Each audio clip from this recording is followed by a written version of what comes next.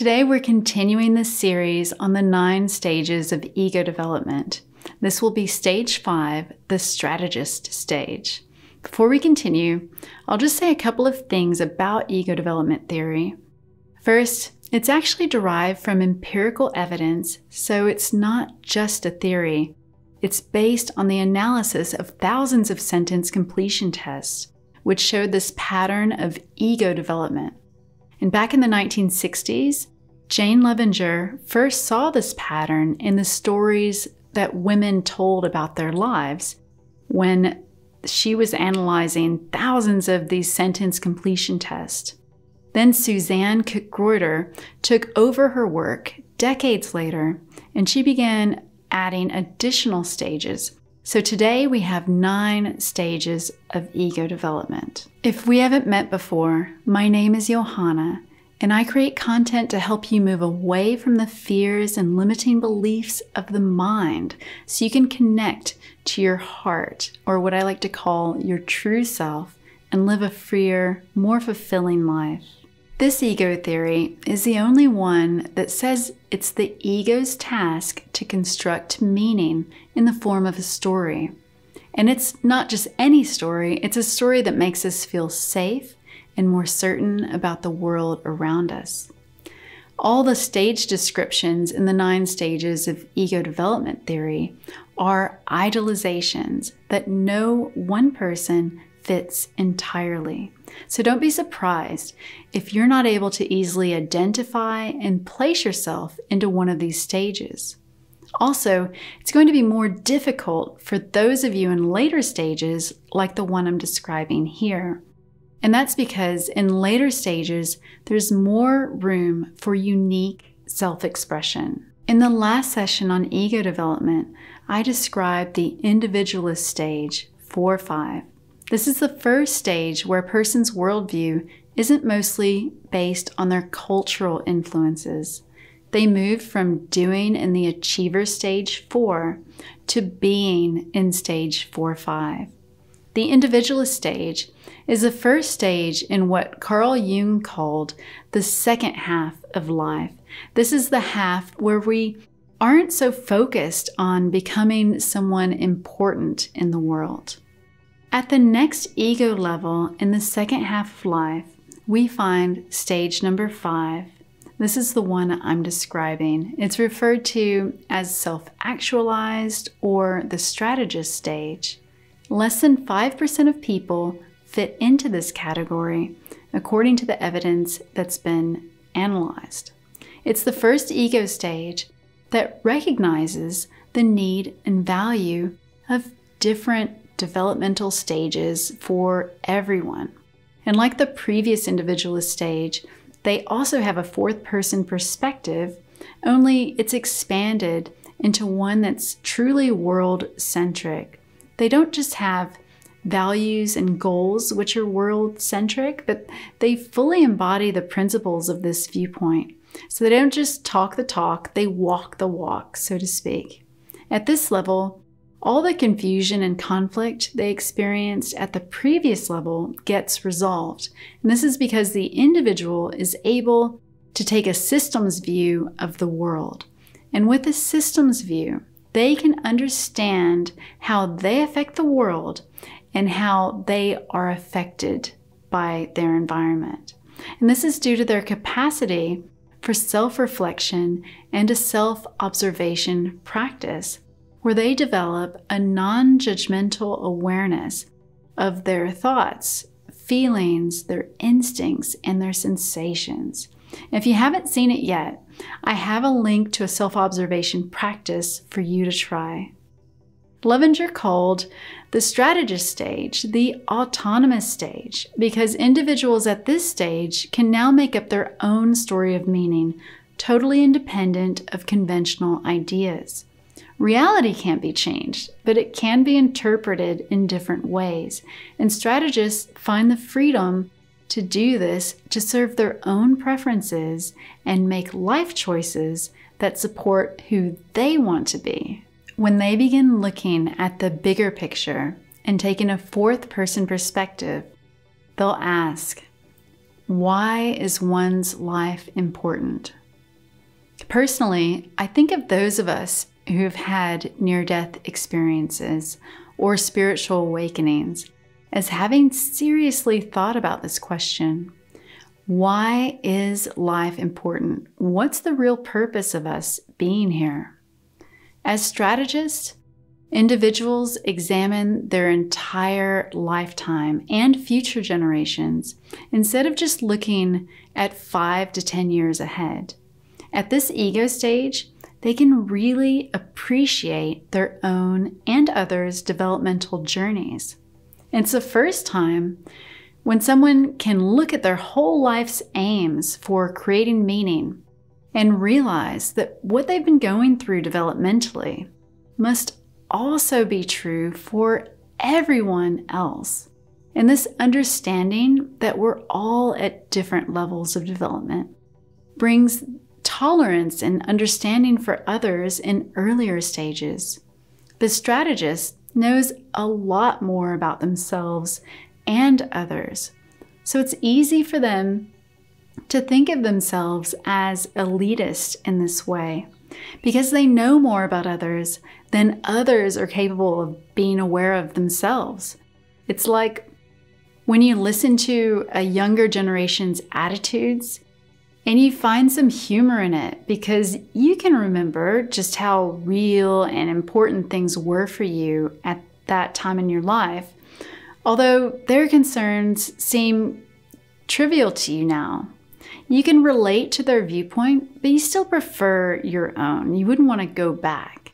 Well, this is what it's like for the strategist, only they have the capability to understand nearly everyone they meet, not just younger generations, but every individual who's in an earlier ego development stage. So you can see why it's easy for them to have this internal sense of pride. At level 5, any empathy for others will be genuine aspects of their true selves.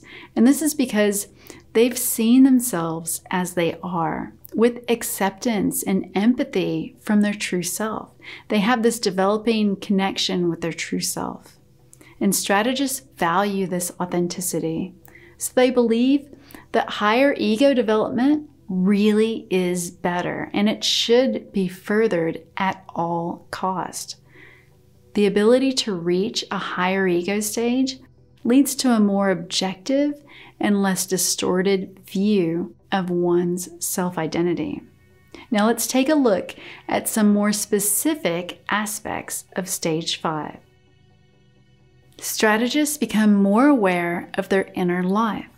They will use dreams and imagination much more openly than they did at earlier stages. They'll be more creative at this stage as well. They often see and express non-hostile, existential humor. They're more aware and accepting of the flaws of being human. So they'll be more comfortable making mistakes and learning from them.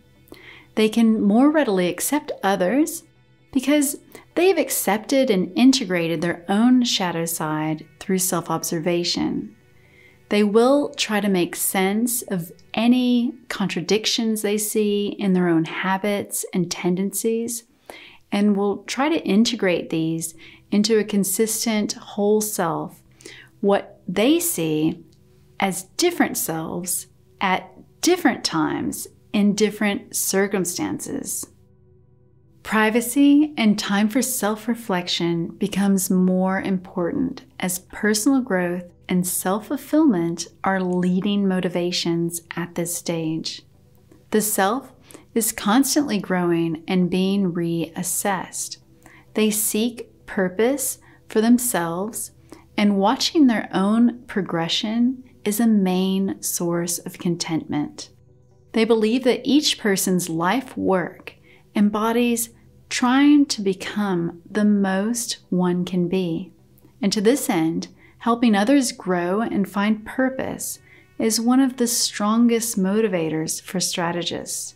So you'll find many executives, leaders, and coaches will be at this stage. When they experience inconsistencies and paradoxes, They will readily accept them as part of life rather than get frustrated by them. They perceive themselves as a sort of regulator of a self system. So they take more responsibility for how they feel and how they behave than they would have before. They can't change the reality of a situation, but they can reframe it to their advantage and their own personal preference. So they may even reinterpret a situation so that their decisions support an overall principle or a strategy that they value. Strategists treat people at their level rather than assume everyone should be just like they are. Their ability to understand others is a great source of self-esteem. They can enjoy relationships, especially as they offer another look into the shadow side that's not possible for them to get without relationship. They know that good feedback makes one aware of what one is defending or blind to. One needs the compassionate presence of others in order to become the most one can be. Only through an intimate exchange with someone else can one gain a deeper self-knowledge and wisdom.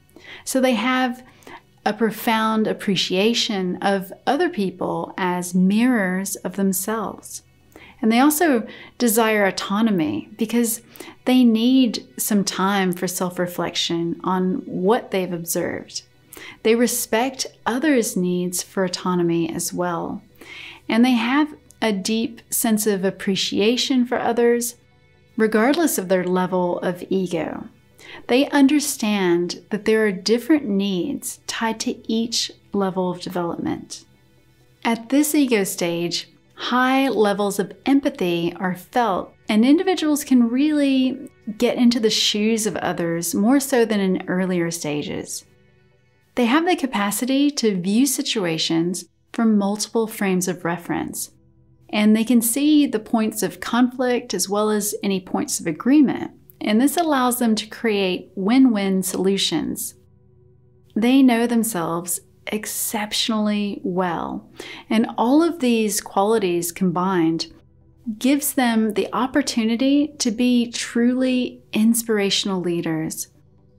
Though they are also susceptible to temptation by the dark side of power. When they defend what they believe to be a worthy cause, they often disregard any negative consequences for themselves. They can be overly forceful with their moral convictions when they're fueled by principled anger. And they seek justice in the world. They stand up against society to uphold their principles or personal convictions.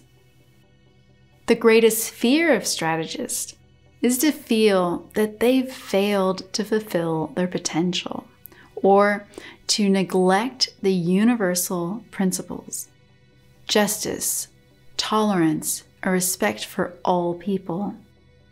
These are the principles that they value so deeply. Any depression they might experience is often based on 3 issues.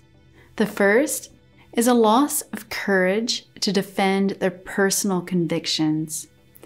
The second is a loss of their own capacity to act independently and make their own free choices. And finally, they may experience guilt for not having fulfilled their own unique purpose.